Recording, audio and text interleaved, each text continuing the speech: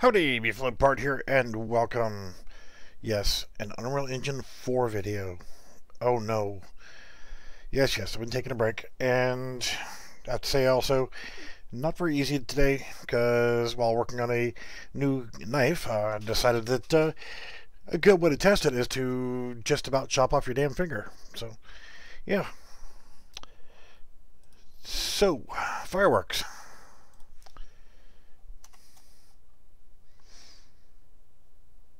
Okay, I don't have all the sounds working just yet, but need to add a rocket sound in, and it would make it just a little bit, maybe much more better.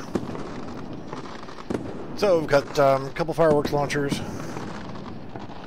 They pop and make a little bit of noise. It's awesome, right? Okay, what it is and what it'd be like.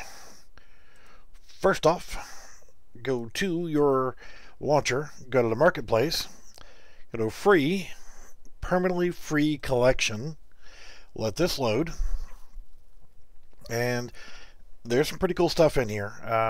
Those are not bad. Not bad, not bad, not bad. Free animation is always a good thing.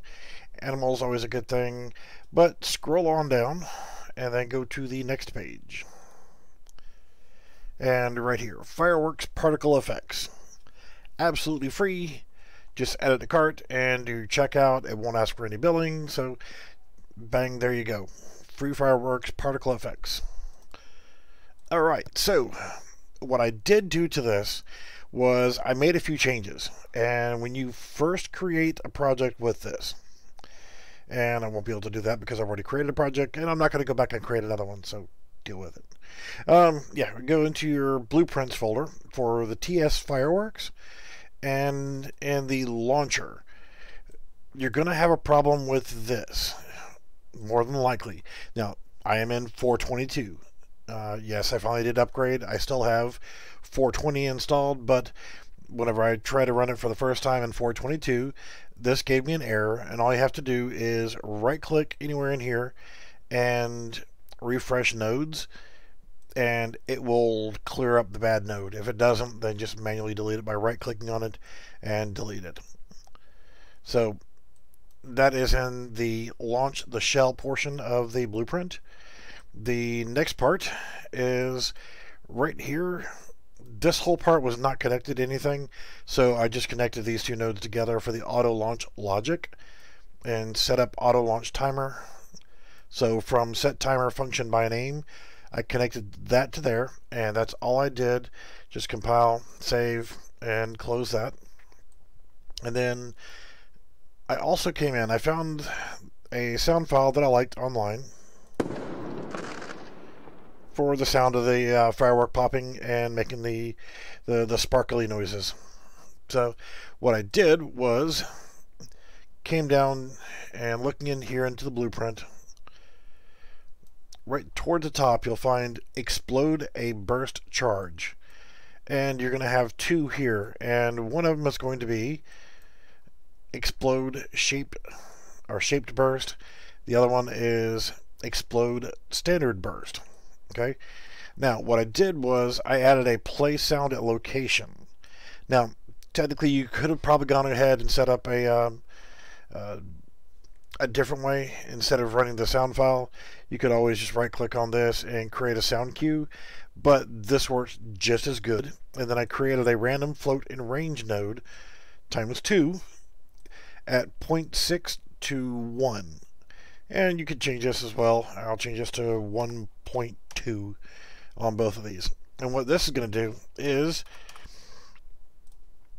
whenever it plays this sound, and whenever the firework actually bursts, and you know, I don't have the camera turned on right now.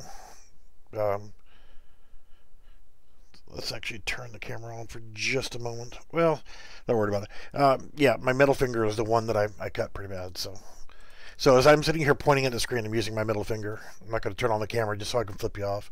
But anyway, I created a play sound at location and connected a random float in range to the volume and pitch multipliers. And what that's going to do is it's going to either be a little bit softer or a little bit louder, or a little bit higher pitch or a little bit lower pitch. And it's just going to be randomized between these two floats here. And that's all that I did. And the next thing you do is go into your blueprints folder again. And you've got, let's see, I've got 3 of them out here already. You've got the fireworks launcher, and I'll grab one here and I'll throw it into the map. As you can see, I've got the one on the far right and the far left are angled just a little bit, so it spreads them out a little bit more. Doesn't really matter which direction it's facing. You're not going to see the word fireworks, so you don't have to worry about that. And I'll walk around so you can see that as well once in game again. Now, once you've got it placed, scroll down and select auto launch, and that will begin playing right there from the start.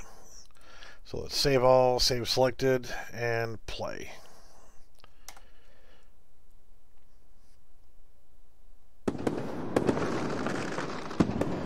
Nice and pretty, nice and simple, nice and easy. And you can see, you don't see the actual launcher itself. If you want to create an object to actually be the launcher, you could. I didn't, but you know, that's entirely up to you.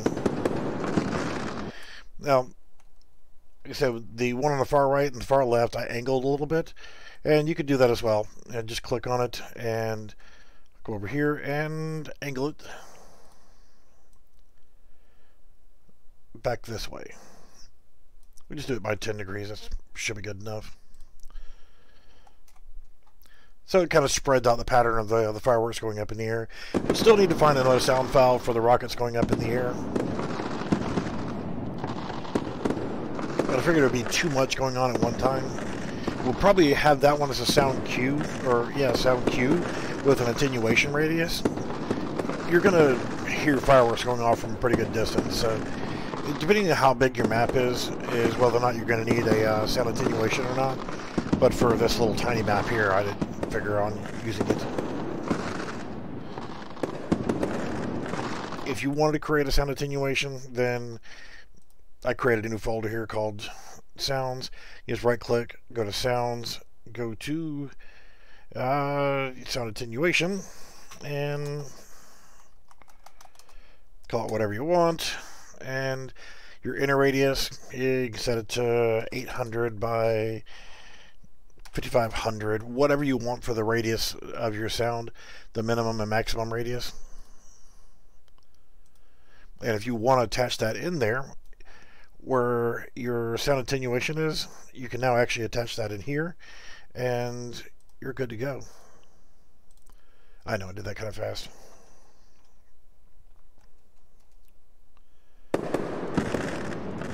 But it's still going to be off of the 000 location because we didn't tell it a location for it to play the sound from.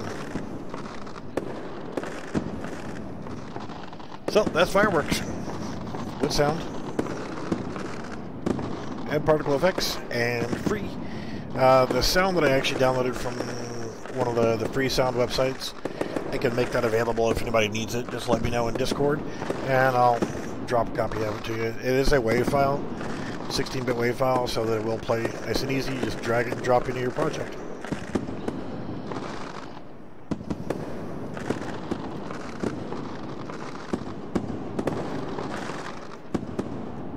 Now, I guess technically speaking, if you wanted to add in this sound file, the actual launcher itself, you go to the Blueprints folder and Fireworks Launcher. Now, I would imagine you would just go to the launch shell, launch the shell, and add inside here your other sound file for it to launch the shell up into the air. Add the sound file in right there if you wanted one. If you don't have to do anything else. But if you wanted to add it in, I would add it in right here. And all you do is just drag in and play sound at location, and there you go. And what I would probably end up doing for the location is I would get a reference to self or whatever from here, like root sphere, and get world location, and that will be the location for the sound of it actually going up into the air, and I would attach it to that. If you want me to do another video on doing this, let me know, and I will do another video on it. But this should get you going with a firework. It's absolutely free of charge. Sound file is free online, and the particle effects were free online.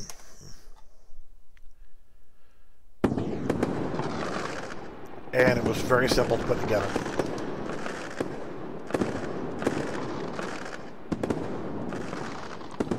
Alright, we're going to leave it at that. 10-minute video. How about that?